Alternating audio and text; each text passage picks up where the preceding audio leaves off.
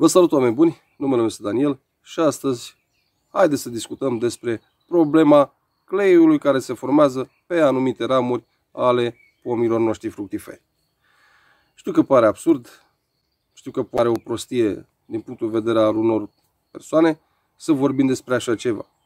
Sunt oameni care vor să învețe, sunt oameni care vor să afle lucruri pe care nu le-au aflat până acum și care pe viitor poate să-i ajute. Te-ai mutat la țară? Ți-ai plantat 2-3 pomișori? Ai o livadă. Deja dacă ai o livadă, e imposibil să nu știi despre această problemă. Ai un pom 2 prin gospodărie și ai văzut că a început să usuce? Urmărește acest clip și în câteva minute o să afli ce dorești să știi. Spuneam despre clei. Ați văzut, sunt anumiți pomi care prezintă niște umflături, să spunem așa, unde apare ceva vâscos, ceva cleios. Din această cauză se numește și clei. Acela este rezultatul afectării pomișorului de către o bacterie. Este o bacterie care se localizează în anumite zone, deci nu peste tot, în anumite zone ale pomișorului. Vorbim imediat și de ce se localizează în anumite zone. Și se izolează efectiv cu acel clei și ușor, dar sigur, vă va distruge acea zonă și, de ce nu, chiar ramura cu totul.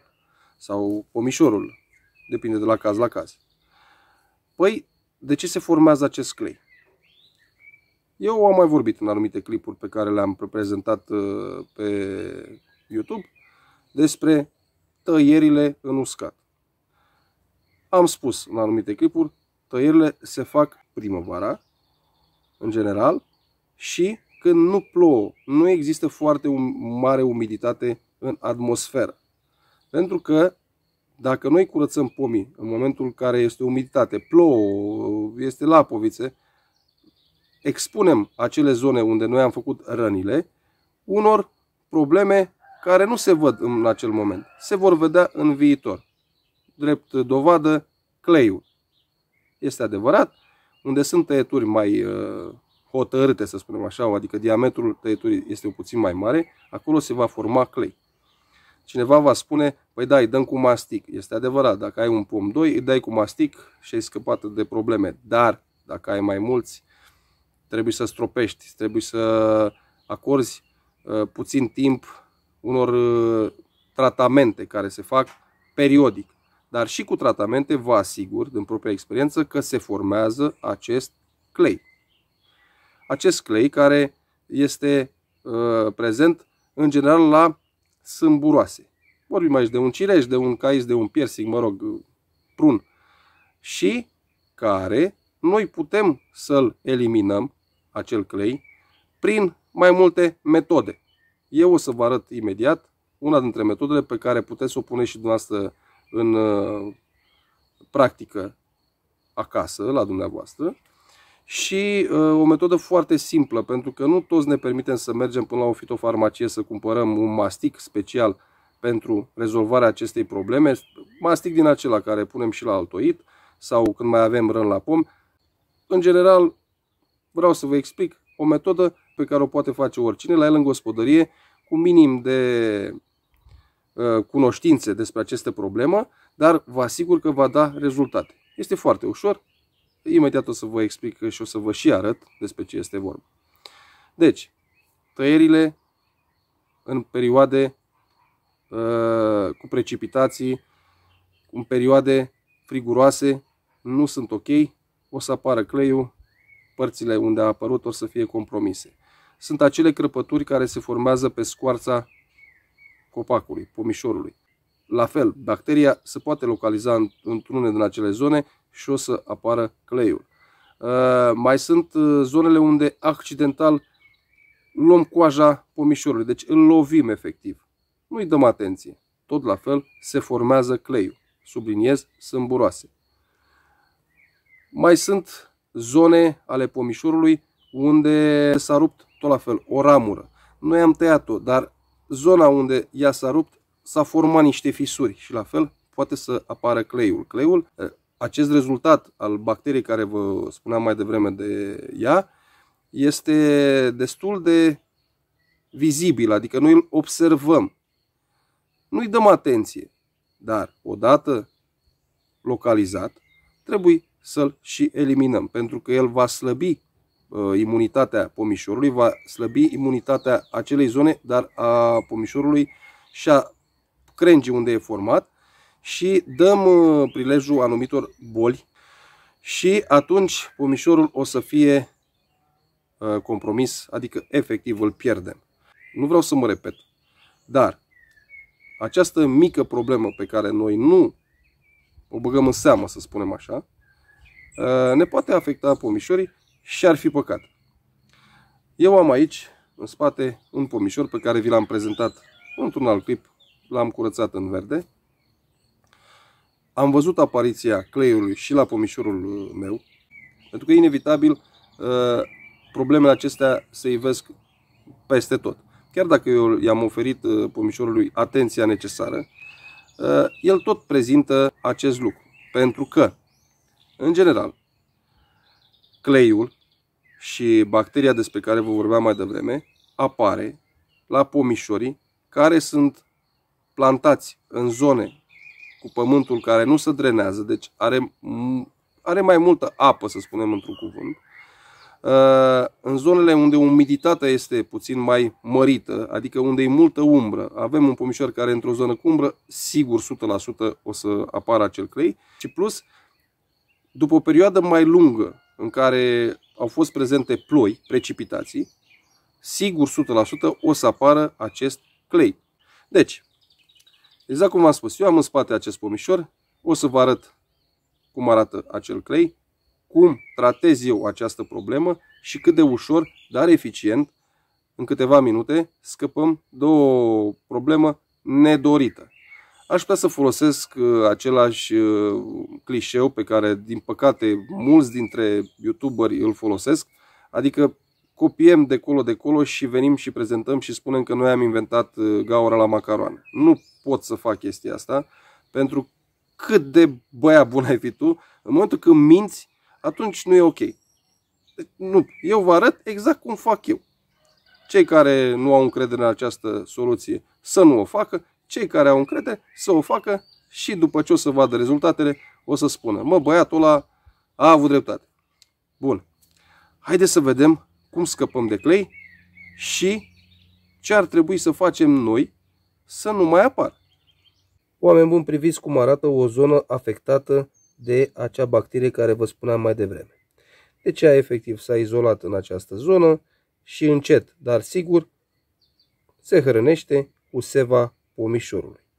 Această zonă, dacă eu nu intervin, o să se mărească, o să apară o rană și de aici pomișorul poate fi compromis în întregime. Bun. Cum ar trebui rezolvată această problemă? Clișeul de care vă povesteam mai devreme ar fi fost să curăț acest clei, vin cu o substanță pe bază de cupru și pulverizez în această zonă, după aceea vin cu mastic, izolez zona și treaba este rezolvată. Este corect, se poate face acest lucru, dar exact acesta este și scopul acestui canal. Eu promovez lucrurile care le facem noi în gospodărie, fără prea mult ajutor din comerț, să spunem așa. Haideți să vă arăt cum procedez eu. Deci, în primul rând, această zonă trebuie curățată. Folosim orice. Eu folosesc un cuțitaș. Nu uitați, dacă ați folosit acest cuțitaș la un pomișor, să-l dezinfectați neapărat. Vedeți? El se desface foarte ușor din această zonă. Am ajuns în zona unde a fost bacteria localizată și e zona afectată. Curățăm mai bine. Vedeți? S-a făcut o mică rană. Mai avem aici puțin. Deci asta e și ideea, să curățăm foarte bine. Bun. Deci cam așa. Vedeți? Am curățat în această zonă. La fel o să curăț.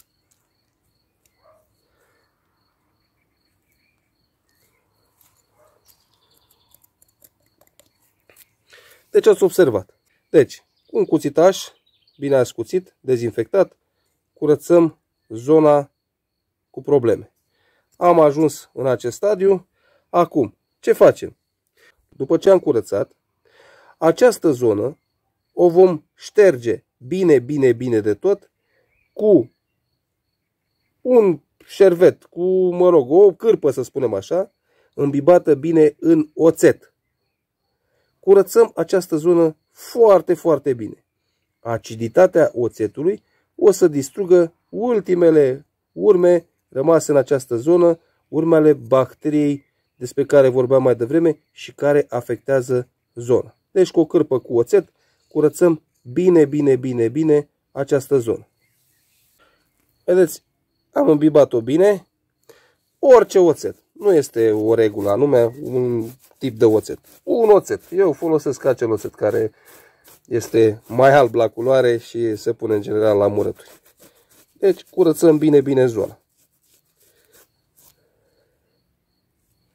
Dacă aveți posibilitate, puteți să și stropiți, dacă vreți, dacă doriți acea zonă, cu oțetul de care vă aminteam mai devreme. Imediat după ce dați cu oțet, o să vedeți că zona unde ați frecat-o bine cu oțet, o să schimbe puțin culoare. Nu vă speriați, este datorită acțiunii oțetului în zona cu probleme. Și acum, ca să finalizăm lucrarea, nu mai ne rămâne decât în această zonă să aplicăm cu o pensulă puțin var stins. Varul acela pe care noi îl folosim la văruirea pomilor. Var care va acționa la fel în această zonă prin cauterizarea zonei. Deci varul o să ardă efectiv această zonă și va închide rana. Deci nu este ceva ilogic, să spunem așa. Haideți să aplicăm și varul, să vedeți cum o să arate la sfârșit. Puteți observa, am niște lapte de var care îl folosim la văruit și nu ne rămâne decât să aplicăm acestei zone acel var de care vă povesteam. Dăm și mai în stânga și mai în dreapta. Vedeți? Cam așa ceva. Deci, oameni buni, cam așa arată. La 2-3 zile puteți să mai dați o dată cu var acea zonă. Și ca un ultim sfat, în cazul care la dumneavoastră această zonă este mult mai mare, zona afectată vorbim, și este așa pe o ramură sau, mă rog, într-o zonă care puteți renunța la ea, sfatul meu este să tăiați și să renunțați la acea ramură, pentru că ușor problema se va extinde și vă va afecta toată zona. Deci, oameni buni, eu așa procedez. Să știți că rezultatele apar după ceva timp. Nu o să mai fie o zonă cu probleme și, din punctul meu de vedere, este mult mai ușor și la fel de sigur decât dacă am proceda exact cum sunt prezentate celelalte videoclipuri, cu mersul la fitofarmacie, luat un mastic special, pulverizată zona dezinfectată, să spunem așa, și tratată cu acea soluție pe bază de cupru și aplica mastic. Dumneavoastră sunteți liberi să alegeți și să faceți ce credeți dumneavoastră că e mai bine și mai benefic pentru pomișorul dumneavoastră din gospodărie. Nu am decât să vă doresc toate cele bune, atât a fost pe ziua de astăzi și să ne revedem cât mai curând, la fel la un videoclip despre viața la țară cu Daniel. Numai bine vă doresc!